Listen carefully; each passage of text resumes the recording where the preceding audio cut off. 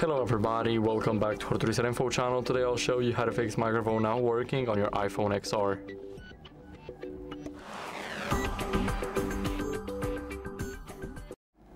So first what we need to do is clean the microphone port, and we need to use a non-metallic tool to do that, because when we use the metallic tool then we can only make things worse and we can damage the port even more.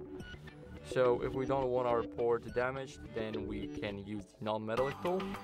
After that, what we can do is go over to the Voice Memos, and in here start a recording, so you guys can test if the mic works.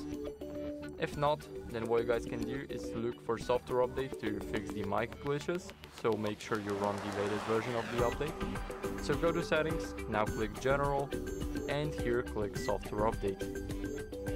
Now as you guys can see, my iOS is up to date, and make sure that yours is too. So that'd be it for this video. I hope this video helped you, and if it did, then leave a like, sub and a comment, and I'll see you in the next one.